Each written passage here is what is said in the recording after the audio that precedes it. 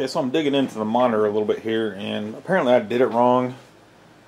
Somehow, you're supposed to separate the front first. I'm not sure. And then the back piece is supposed to stay on this silver piece because there's actually screws coming up through the back silver piece and screw into the back piece. And I just broke it off. I was getting irritated with it. You can see I really mangled it up. I wanted to get on film how these connectors were laid out since they're mirror of each other, and I have to get this plate off to work on it. And there was just some screws around it that were holding it on, so we'll get those off there and the plate off and see what the power supply caps looks like. Okay, so cover's off and I see nothing wrong with the caps. They all look perfectly fine, and if I remember right from the video, the noise was coming from this side, and it looks like these would be cold cathode tube connections over here. The only thing really over here would be the digital board and the speaker, and I remember this is the side that was a little dim. So I might need to tear into it further just to see what's up. Okay, so yes, this front bezel does unclick fairly easily. You get a screwdriver under it and go around between these two pieces and it'll unsnap and come off. Okay, I separated a bunch of the frame from the actual LCD. This is the LCD. You see it's super thin. And the PCB was just kind of sticky taped to the back of this. Now this is the interesting part. I don't know if you can see that or not, but it's kind of yellowed on this side.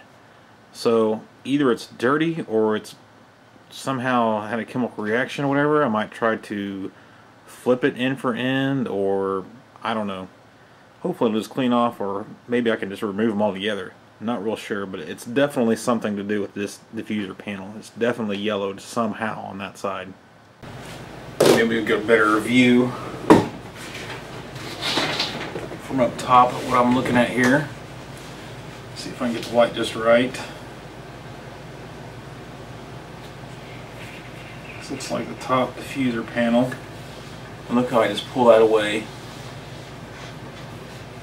That thing has yellowed quite a bit.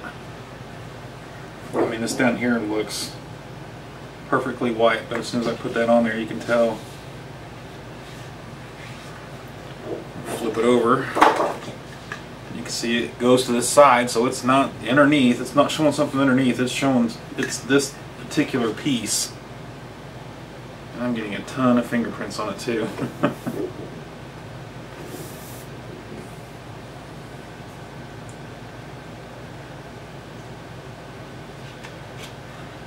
See, there is one more diffuser panel there. It looks like more like a glass piece under it. So it looks like these two pieces are fine. This is troubling though, because I mean, if it's yellowed, I'm not sure there's much hope of de-yellowing it. I don't think just cleaning that is going to do anything for me. And it's got like a texture to it too, so it might be a polarization thing. I don't know. I mean, I guess I could try without it. It's worth a shot, because I'm definitely not going to find just this piece.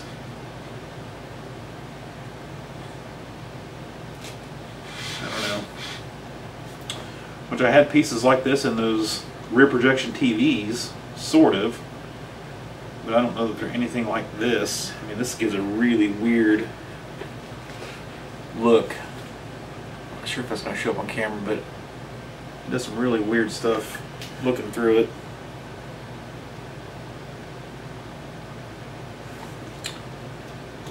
Yeah. I'm not not sure where to go from here. I'd like to get it going and use it, but I mean, it was just obviously yellowed on this side. It was awful. But I do know how to take it apart and put it back together now, so it's not like I couldn't just go ahead and leave this piece out and try it and see if it looks just, you know, god-awful without it. I really don't have much choice here. Just don't think that's going to clean off. Oh, there's two. So, I don't know.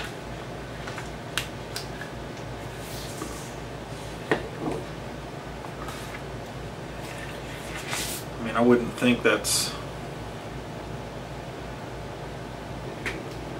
I mean, it's not like a Fresnel. It's just weird.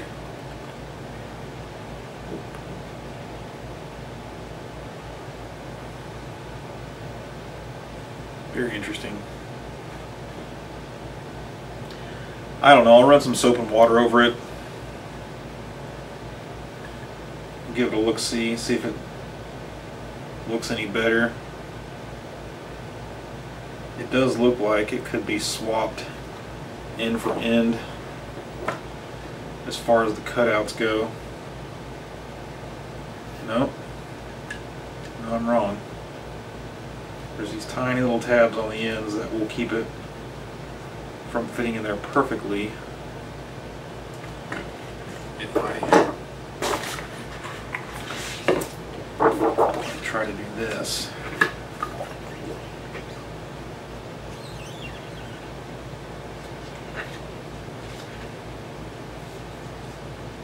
Yeah, it's nowhere near lining up, so it shouldn't be hard to figure out how to get it back in there.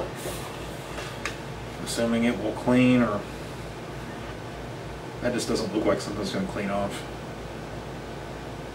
It looks like sun fade. You know what I mean? It looks like what plastic does whenever you put it in the sun for long periods of time. Maybe the sun was hitting this part of the monitor all day, every day for a long time. Who knows? But I still can't complain for free. So, a couple options. Leave it out. Try to clean it. I don't know. We'll see what happens. Well, I just tried to clean it with some Simple Green, and you can see I really didn't do much for it at all. I guess the other option is to try to retro ride it.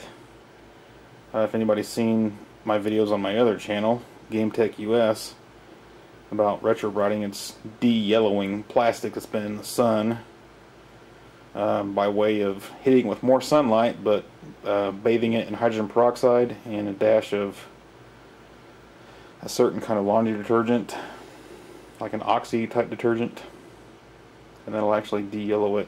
It's pretty cool, but I'm not sure if my fish tank would fit this whole piece in there properly. I mean, it's worth a shot, and I do have some sunny days coming up, and I definitely can tell that it's got ridges going long ways, so it's definitely got a lens effect to it. So I'm thinking if I didn't put it in there, it would definitely, I don't know, maybe ruin the contrast ratio or who knows what. But I'm gonna have to do something with it. Okay, so it's sort of back together, and the noise is coming from right here, which I would think would be towards the end of the tube, since our connectors were down here.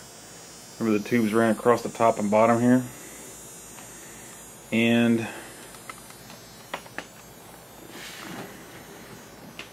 the picture looks okay, although I would say in person it looks darker than it should.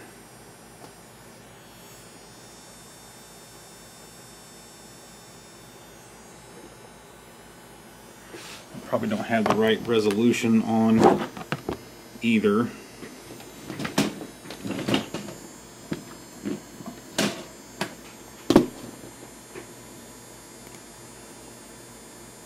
No, I don't. I think I put it back down for my other monitor. Yeah.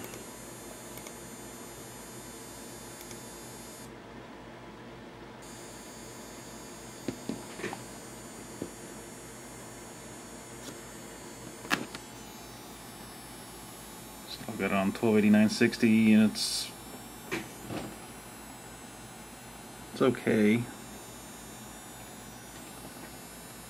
But I don't know, there's just something about it, like maybe it's lost some brightness because that lens is in it. I mean, it looks fantastic on the camera, and the noise from that CCFL, or whatever you want to call it, is probably not good. So I guess I could even just sell the LCD out of the screen itself for parts and just part the whole thing out. Probably make quite a bit of money yet. But yeah, I don't want to listen to that. And I don't really want to replace that lens and a CCFL on this TV. Although, if I found one with a cracked LCD on it, then it'd be an easy swap. I might do that. Especially since now I know how to take it apart and not destroy the outer casing like I did with, well, I guess you can see it right there with that piece right there. Getting all mangled up, trying to get it apart. So, I don't know. We'll return to this later.